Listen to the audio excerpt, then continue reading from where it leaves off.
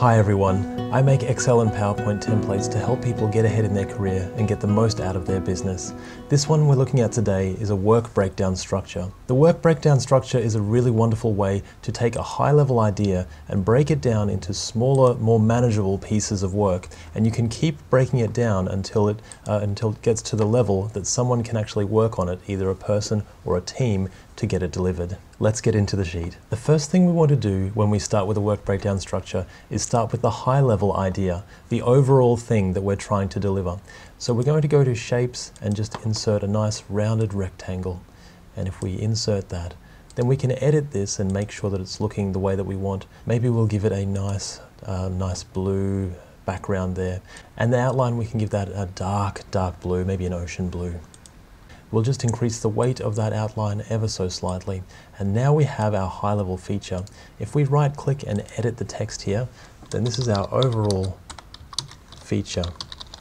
And if we select all that text, and we can change the color of that just to suit. Maybe we'll give that like a nice dark gray as well. If this is our overall item, then we may want to break this into different features that we are delivering.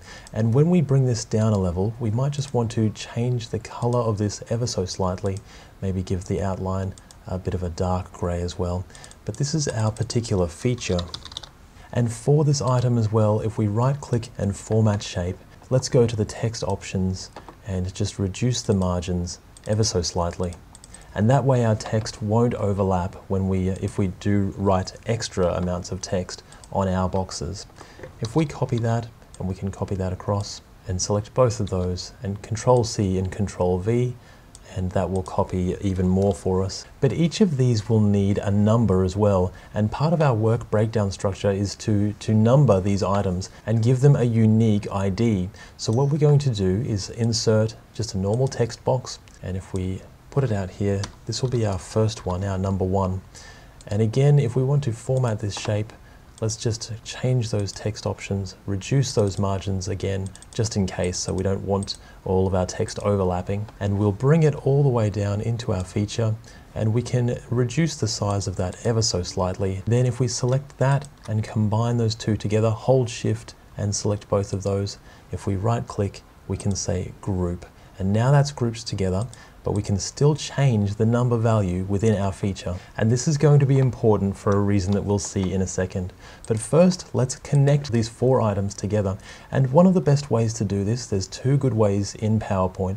One is the curved connector, and we'll use that one here. As you can see, it shows where we can connect it to on our boxes.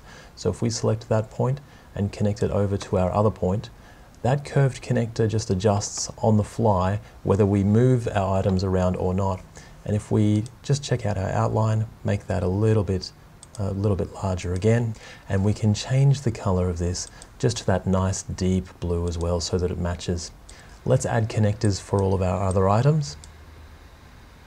And if that particular connector doesn't suit you, there's another type that you can choose. And if we just go to Insert and Shapes, what we're looking for is the elbow connector. And that one we'll use on our other items. And that one does a little elbow bend anytime that you need to use it.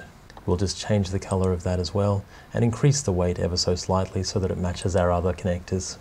Now we want to copy. The next level usually is the work package level or the story card level if you're working in an agile environment. And here's where we want to update the unique ID. Because we're still in feature 1, now we're 1.1 because we're one more level down. So these are our subsequent items or our story cards or our work packages. Now as you can see, it's overlapping our numbers. If we take this slider and just slide it over to the right, and we can have the next line, so that's for our first line up the top, and our next line's down the bottom, and now we can play around with that and make sure that that fits very nicely. Let's color this a little bit of a different color so that we know that we're working with another layer down. And we can take our elbow connector, and now we can use that elbow connector and connect up the next layer of our work breakdown structure. And again, you can use either of these particular items. I prefer the curved connector just because it looks a little bit nicer, but it depends on what your preference is. Now all we have to do is fill out the rest of the items underneath each of these particular features and the different stories or the different work packages that a team or a person can work on within each of these features.